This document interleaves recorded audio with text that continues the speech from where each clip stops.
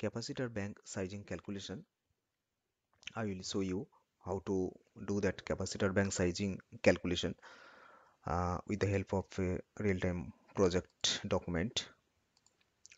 So this is basically low voltage LV capacitor bank sizing calculation, and this is an Excel spreadsheet. As as you can see, these are the load description. From the load list you can get all these these load details, and here that load rating and operating load, here it is considered as 60%. So if the motor rating is 11 kilowatt, then the 60% operating load is 60% of this 11 kilowatt, that means 6.6 kilowatt.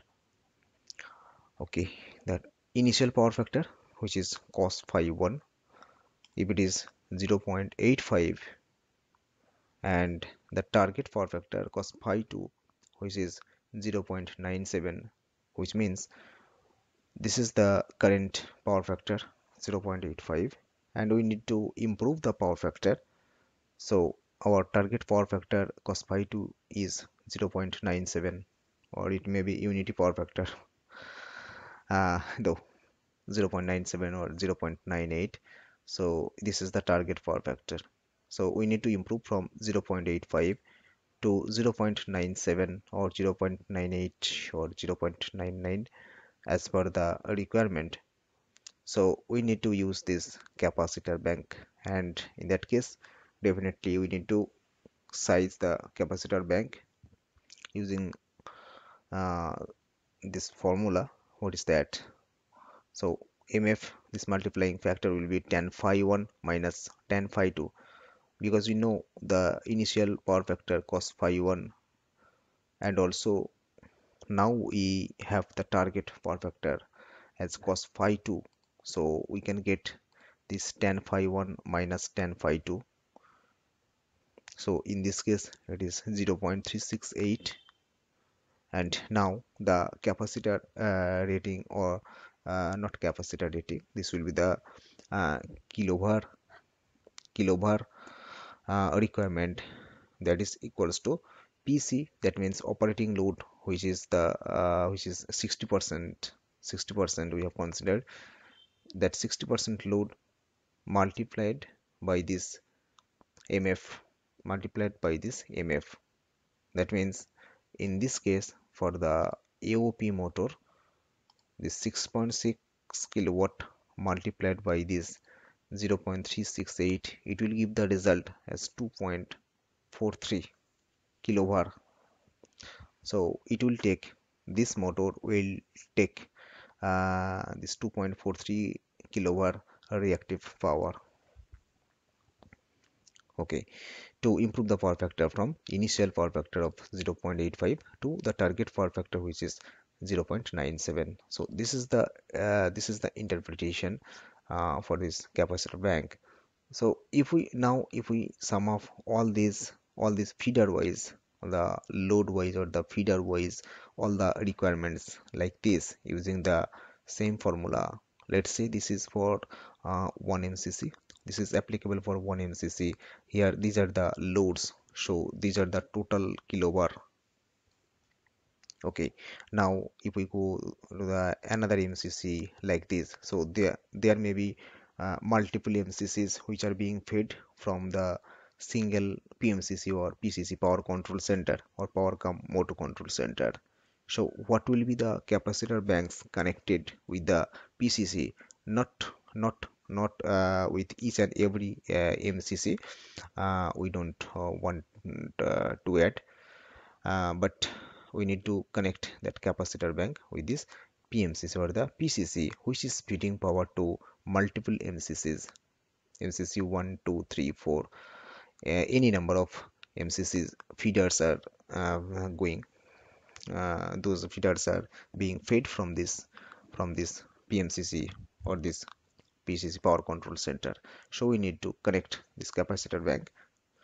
Now let's continue that discussion. Here if we see this total for this PMCC bus A, for this PCC bus A, what is the total kilovar requirement here? So this is coming as 346.48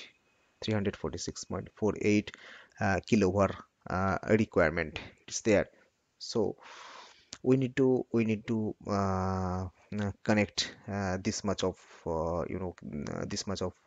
capacitor bank equivalent kilovar requirement, which can supply, this capacitor bank can supply.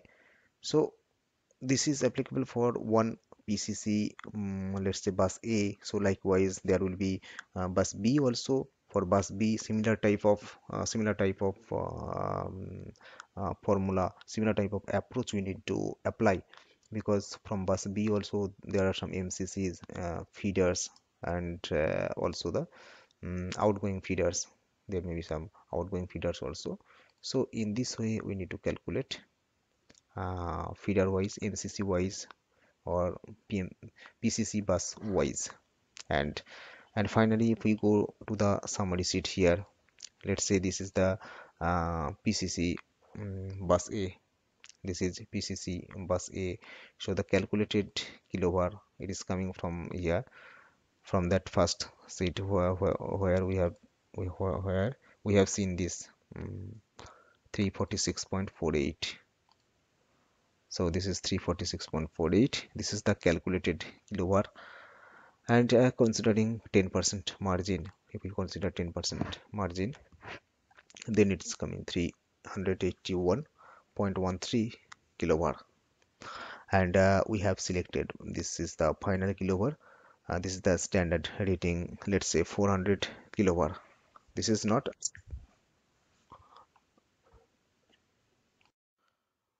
I will not say this is the standard value 300 kilowatt or 400 kilowatt. Rather, we need to select as per the market availability. Let's say 100 kilowatt. It's the standard rating. 100 kilowatt into 4. That means four units, four numbers. Each rated 100 kilowatt capacitor bank we need to use. Then maybe that 50 kilowatt is also available, 25 kilowatt also available.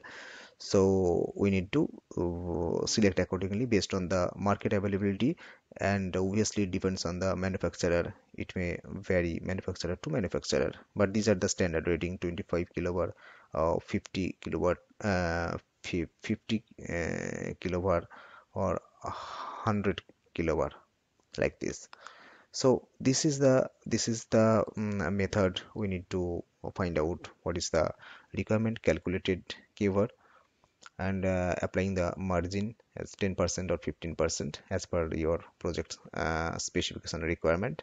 And accordingly we need to finalize this final keyword, and based on the market availability we need to choose that one. Okay, now I will show you another document, another project document. Here it is in PDF. Similar type of approach you can see here also. So for this area, for this location, these are the feeders. These are the feeders, and here motor quantity. Okay, rated output. This is the motor rated output, and design operating load. So here it is considered 80%. So in this project, we had to consider 80%. Previously, I showed you in this Excel spreadsheet as 60%. This operating load is 60%. In this project we have considered 80% because it was the requirement. Okay, now power factor cos phi 1, this is the initial power factor 0.8, and target power factor cos phi 2, which is 0.99. So we need to improve the power factor from 0.8 to 0.99. So what is the multiplying factor that will come equals to tan phi 1 minus tan phi 2. So we know the value of cos phi 1 and cos phi 2. So accordingly we can get this tan phi 1 minus tan phi 2 value. So this will be multiplied. This will be multiplied with this 80% load, which is 61.2. So if we multiply this 61.2 by this 0.608, we can get the kvar, k kvar, which is coming 37.1 kvar. And it is all the feeder wise kvar requirement, those are added here like this. So in this case it is coming 331.79. This is similar as I have already discussed with the help of the Excel spreadsheet. Now I will show you for a typical calculation mm, for one motor feeder.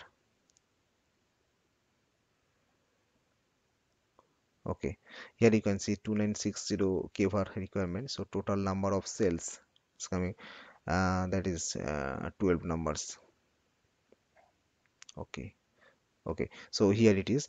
uh, this is for one motor.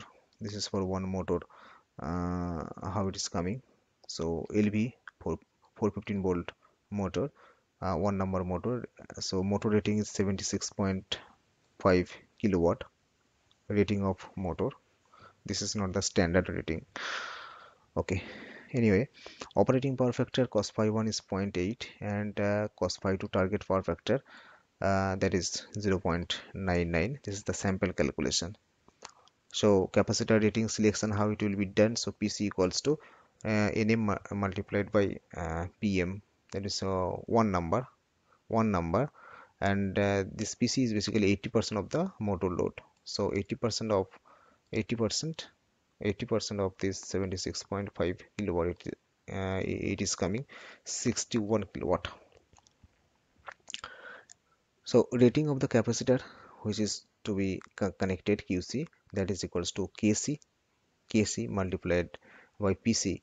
So what is Kc? That is 10 phi 1 minus 10 phi 2.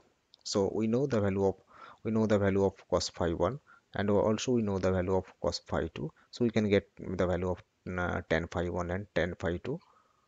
So this is Kc, which is coming 0.608, and if we multiply this Kc with this 80% motor load, so it is coming 37.21 kvar.